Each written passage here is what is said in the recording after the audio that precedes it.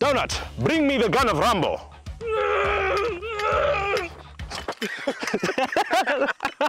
This is the M-60. If you've ever seen Rambo or you know anything about Vietnam, you probably recognize this bad boy right off the bat. It is the belt-fed .308 light machine gun that the American military used to, well, fortunate son intensifies. I know you've seen this bad boy on the channel before, but today it's time for its own standalone video. So let's get to it.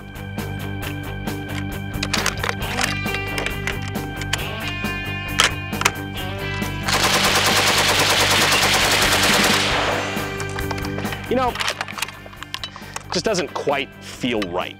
This is definitely the gun of Rambo, but I just don't feel like I've got the muscle to pull this gun off and do a really good intro, so I'm gonna borrow some of my friend Bill's. Think you can take it from here? Yes, sir. Let's go. All right.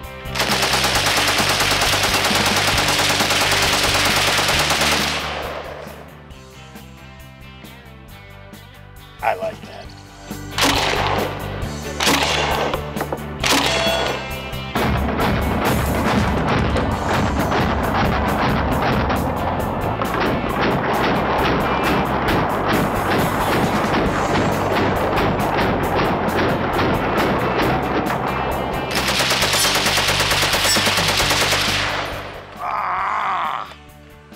Yeah, I gotta get me one of these. Yeah, I would love to get you one. But the fucking ATF. What is up, you sexy YouTube mother lovers? This right here is the motherfucking M-60. It's very difficult to talk about this gun without Creedence Clearwater Revival blaring in the background, but I'm gonna try my best. This is, without a doubt, one of the most iconic belt-fed machine guns of all time. Not just because of its prominent use in Vietnam War movies, or, you know, of course, also the Vietnam War, but also video games and a host of other things, not the least of which was Rambo. This M-60 we have here is very much the M-60 that was used in Rambo First Blood Part 1 when John Rambo lost his shit and started shooting at police. Anyhow, in a movie that was made to bring attention to how Vietnam veterans were being treated and PTSD and all that, everybody just remembers the fucking M-60. The M-60 is also affectionately referred to as the Pig. It's also one of my favorite belt-fed machine guns of all time, and in fact, out of all the machine guns that I own, this is probably one of the smoothest to shoot, and very reliable, oddly enough. A lot of talk gets thrown around on the M-60 on them being kind of finicky and whatnot, and I was really worried about that before I bought this one a long time ago. And frankly, out of the thousands of rounds we put out of this thing, it's pretty goddamn reliable, which, thank fuck. There's so many cool machine guns you guys haven't seen on the channel because we're just trying to get them to fucking work. Small rant, machine guns are like in a constant state of being fucking broken, so like we're working on, like, I know we've showed off like the Dishka and the material. It's a fucking deal, man. Anyhow, a little background on the M-60. It was developed post-World War II in 1952 for use by the American military. It takes quite a lot of design inspiration from things like the MG42. I will talk about that a bit later. But as long stroke as this kind of looks on the gas system, it is actually technically, I guess, a short stroke operated system, belt-fed .308 or 7.62 by 51 NATO, with a relatively slow cyclic rate that gives it the, you know, kind of iconic chug, chug, chug, chug, chug kind of thing that the M-60 has. I am the Lorax. I speak for the trees. And the trees speak fucking Vietnamese. So during World War II, the go-to American light machine gun, I guess, at the time would have been the Browning automatic rifle, or the BAR. Very based. The only problem that the BAR had, well, okay, it had a few problems by modern standards. It was a heavy-ass light machine gun that had 20-round magazines, and 20-round magazines do not a good light machine gun make. Because when you're trying to lay down suppressing fire, 20-round magazines sometimes don't cut it. So we moved to the M-60, which is belt-fed. That's right, the US military straight up took a page out of your stepdad's playbook and just gave it the belt. Fuck. ADD break. Will a .308 penetrate a White Claw? The science is still out, so we're gonna give it a shot with the M-60. Upsetting Jane Fonda in 3, 2, 1. The second one was for good luck. Looks like that did a pretty good number on the Raspberry Claw. I think this probably could have at least penetrated 2 or 3 more White Claw. Hey, let me try that. Yeah, sure. There you are.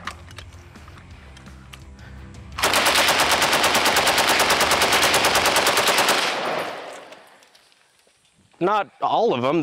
We were gonna drink some of those. I'm sorry, dude. It's okay.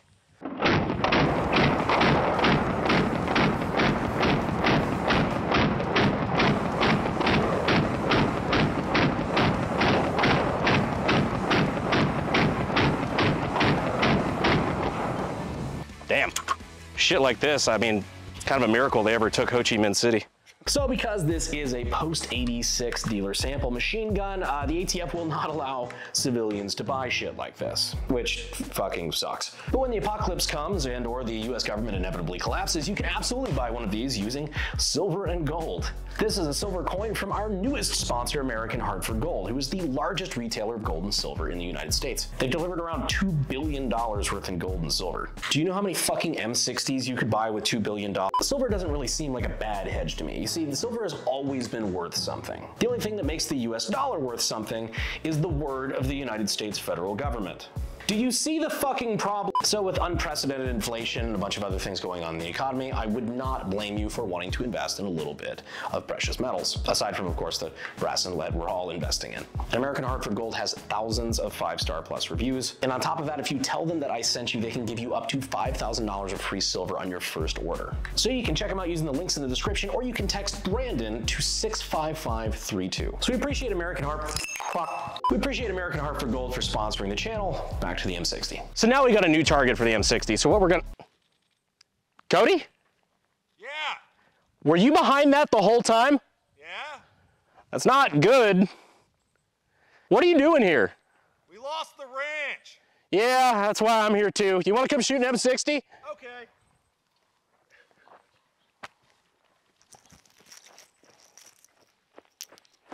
Here you go, buddy. So we found out that this TV was grooming our kids. Oh, fuck no. Who's next? Ah, that's my line.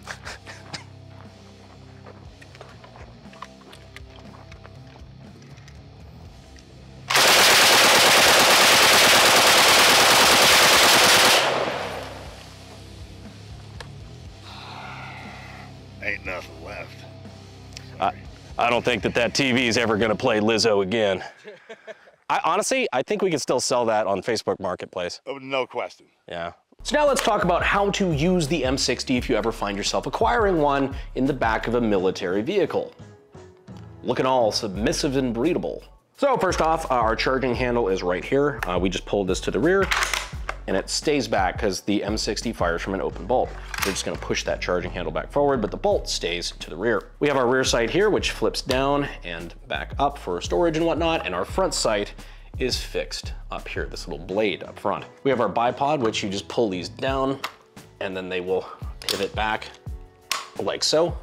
It's also loose as fuck, and you need to press this button in to retract them, which gets really fucking annoying sometimes, to be honest. Yeah, stay. This side here, we have our safety, which we have fire mode and safe down here, keeping it in fire because it's a fucking M60, of course.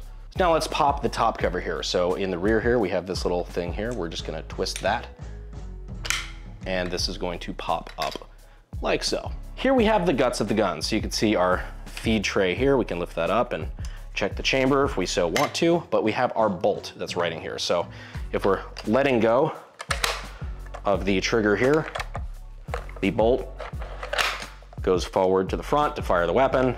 And of course, when you pull it back, it then goes back and hangs in the rear, as long as the trigger is not depressed. If the trigger is depressed, it's just going to keep cycling the gun until you run out of ammo or Bill jams the fucking gun again. I'm just joking, of course. Bill's a friend and a very nice man. Don't hurt me. So anyway, moving the bolt back to the rear. Now you also see this little round roller here at the top of the bolt. What is this for? Well, so this rides in this track here on the dust cover of the M60. And it moving through the receiver is actually what advances the belt. So this track here is telling the machine gun at what time things need to be happening as far as feed and ejection goes. If this looks familiar, that's because it fucking should, because we stole this from the MG42. We stole it. Luckily, I have my MG42 right here to show you. Well, not quite an MG42 necessarily. This is an MG3, so it's a fucking MG42. It's the same operating mechanism. The parts are interchangeable. It's just this is the MG42 that Germany made after they joined NATO, so they converted it over to 308 instead of 8mm Mauser. So I'm gonna hit this little paddle here in the rear, open up the gun, and wow, would you look at that? It's the same mechanism. America totally didn't copy Germany's homework on that shit. Honestly, this feed mechanism makes so much fucking sense for belt-fed machine guns that it is no wonder that pretty much every belt-fed machine gun since then has in some way, shape, or form taken inspiration directly from this. This is top tier German BMW, very good engineering. We have on the bolt the same roller, of course, that actuates all of this. So before that belt feed mechanism was killing Charlie, it was killing us and the French, so there is that. Bill, you gonna play a little Fruit Ninja? Why not? It's been a long time since I've done a little video game action. And I fucking missed. Fuck! Big thanks again to our friend Bill Goldberg for lending us the range for this video and kind of helping us out and collaborating with us. Bill, if you're not familiar, is a famous professional wrestler, actor, Jew, and large cock owner. Tackle him? Yeah, you can either tackle him or hit him over the head with that hammer. I'm gonna show you another really neat feature on the M60, because just weapon design and stuff like this. This really, you can see where this gets me going, it kind of gets the gears turning, because I just like to see all the different progression of just weaponry throughout the years and how, there's nothing new under the sun. It's everything has an ancestor, and there's so much inspiration. You can see the family trees of weapon design throughout history, and it's cool having so many different examples of that. It's really neat. And I just truly, from the bottom of my heart, hope that that if you ever wanted to get your start in gunsmithing and weapons technology, you can check out SDI.edu. We appreciate them being a sponsor of the channel. Didn't even see it coming. Links are down in the description, of course. As always, we appreciate their support. Anyway, moving on to one of my favorite examples of just cool shit on this gun, real quick, actually, put that back down, is the barrel change. So you can actually just push this little lever here, and this swivels up. So it can't swivel up unless you push from the other side.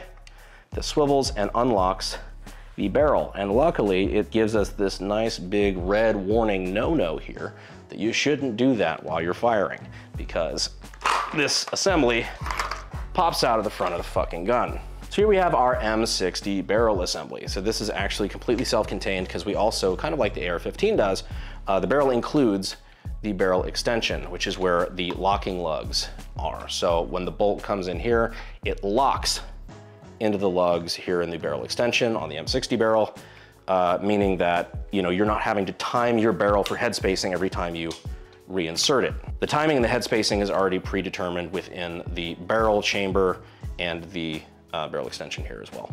So if you've been laying this shit on a little too thick, you can just swap out to a fresh, new cold barrel, plop her down into your pig, drop that down in like so, and you are ready to get back to killing.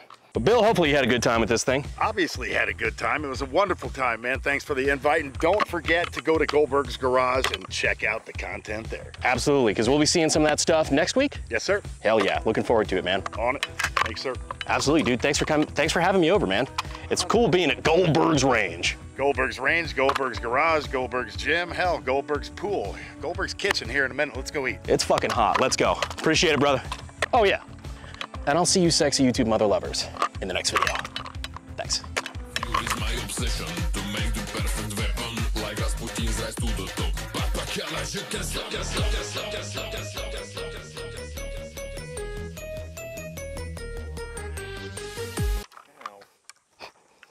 Did you get hit in the titty? Yeah, right in the brass? This is the fun part that usually doesn't make it to the video, the cleanup after. Makes it in all of mine. Thank you. Thank you, gentlemen. Sure. That was fun. It's not an airhead.